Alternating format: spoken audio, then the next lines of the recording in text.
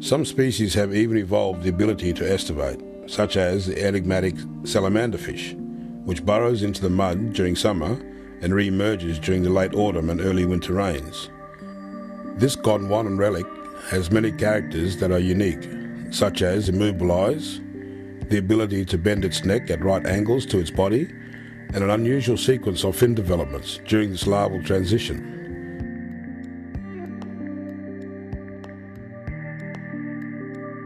The species is restricted to the acidic peat swamps that generally occur along the south coast between Augusta and Walpole.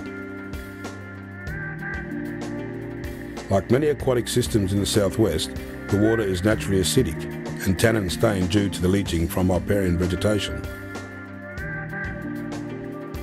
Males reach approximately 50 millimetres in length, while females grow much larger to about 80 millimetres.